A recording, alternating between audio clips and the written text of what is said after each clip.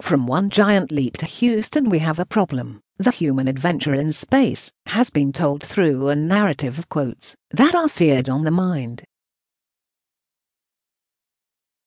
The latest chapter was no different. Perhaps not a giant leap for mankind, but a moment in history nonetheless. The first private mission to dock with the International Space Station, ISS, marked the dawn of a new era of space exploration. The inevitable quote came from Don Pettit, the NASA astronaut charged with capturing the SpaceX Dragon capsule as it floated alongside with the space station's sinewy, articulated robot arm. "Looks like we caught a dragon by the tail," said a triumphant Pettit, grabbing the probe as both it and the space station hurtled silently over the Earth at 17,500 miles per hour. As pictures of the capsule in the grip of the space station were beamed back to Earth, the founder of SpaceX, Elon Musk, the entrepreneur behind PayPal, tweeted, "Dragon captured by the International Space Station. Just awesome." Quote, previously only 4 governments, the US, Russia, Japan and the European Space Agency, had achieved the feat. Private industry has been interwoven with space exploration since the first missions left the launch pad more than half a century ago, but the SpaceX mission changes how space is done. Before, NASA designed rockets and paid companies to build them, at almost any cost, and paid a hefty profit on top. SpaceX and other private companies do not have this luxury. The job of running routine flights to low Earth orbit, to resupply the space station, and ultimately to ferry astronauts back and forth, is steadily being handed over to industry, which must innovate, design and test their products in a competitive marketplace. It is an important shift to outsourcing more responsibility to the private sector that formerly belonged to the government, said John Logsdon, a NASA advisor and former director of the Space Policy Institute at George Washington University. "It's really the degree of government control and involvement that's different. The SpaceX flight paves the way for making private resupply missions routine, and then taking the next, more contentious step of flying astronauts into space.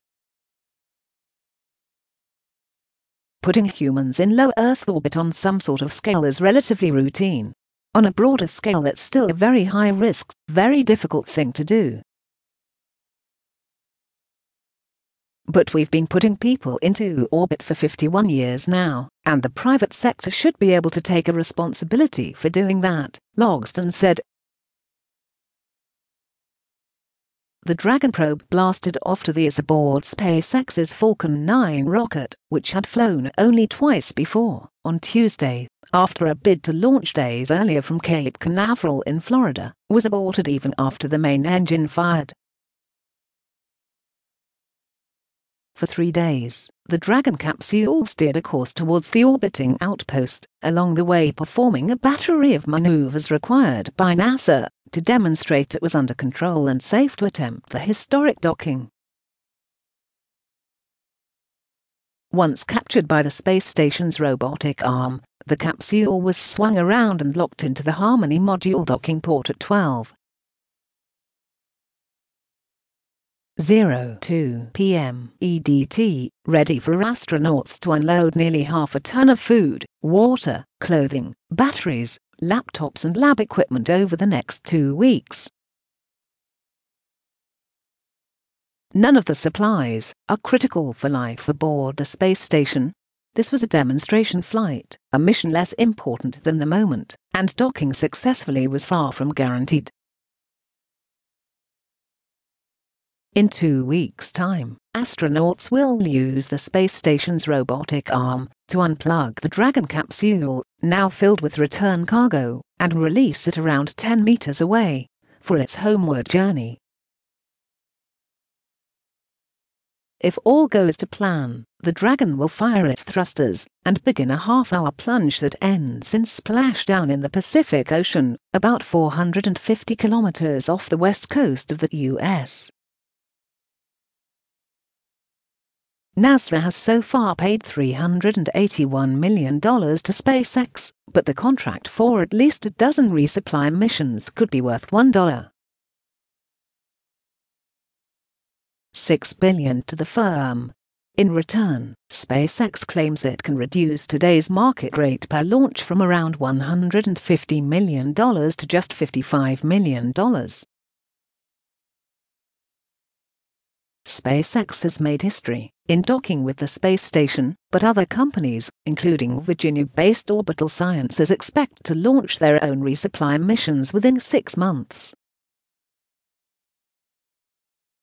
The first test launch of the company's Antares rocket is scheduled for September. If successful, the company hopes to fly a demonstration flight to the space station by the end of the year. More controversial is NASA's plan to hand over astronaut flights to the private sector. SpaceX intends to fly crews in its Dragon capsule and is developing a launch escape system for the purpose.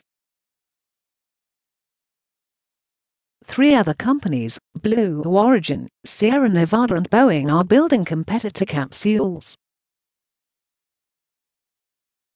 Whether these get off the ground is uncertain, amid pressure from Congress to slash the number of companies involved from 4 to 1.